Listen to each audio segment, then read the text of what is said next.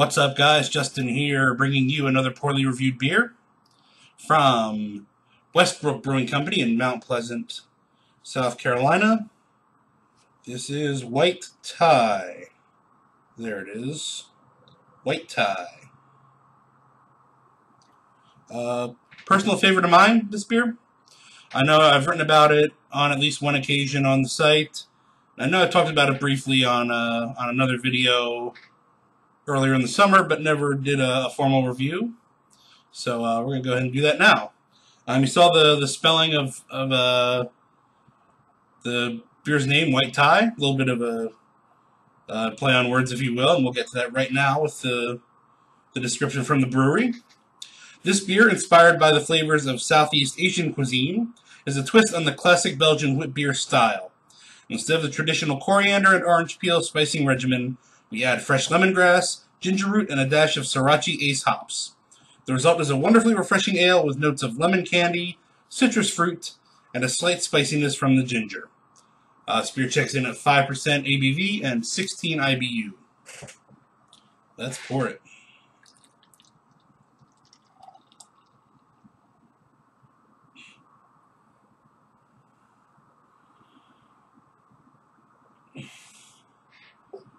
All right, nice and clear. Kind of a light yellow color. Kind of reminds me of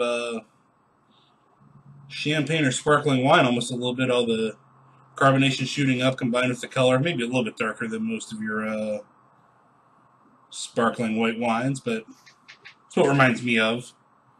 And that's what maybe about a finger's worth of head. All right, nice pretty beer. Let's drink.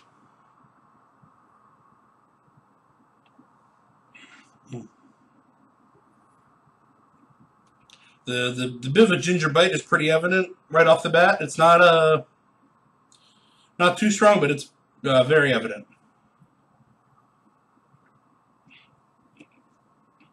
Kind of the Asian ingredients are very straightforward. I mentioned the ginger, the lemongrass also gives it a bit of a twist compared to your normal wit beer, as they say.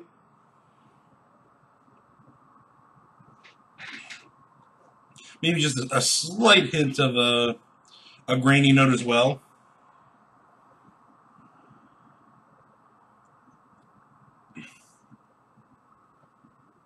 But really straightforward. Just a nice, tasty beer.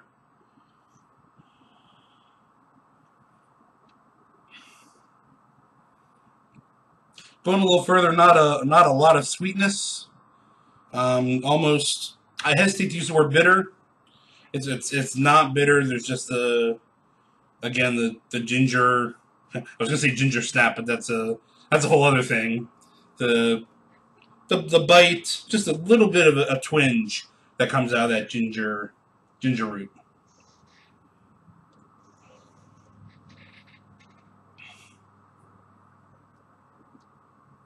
Oh yeah, just nice, very light overall as well. Light in body. Pretty clean, dry finish overall.